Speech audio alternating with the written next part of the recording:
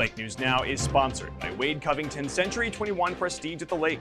Today's top stories: a small fire in the cafeteria kitchen at Lebanon Middle School Wednesday led to a brief evacuation of the building.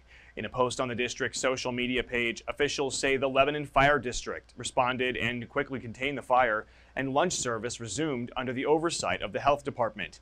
There's no word yet on what exactly caused that fire. And a one-vehicle crash in Morgan County on Tuesday evening sends a 22-year-old for saleswoman and her 15-year-old passenger to Lake Regional Hospital. The Highway Patrol says Kelly Wood's vehicle first started running off the left side of the road when she overcorrected and overturned.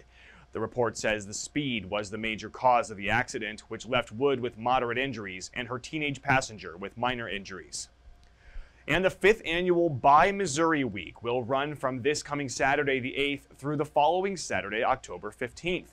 As designated by the Missouri Legislature, Buy Missouri Week encourages citizens to purchase Missouri-made products in support of Missouri businesses and manufacturers.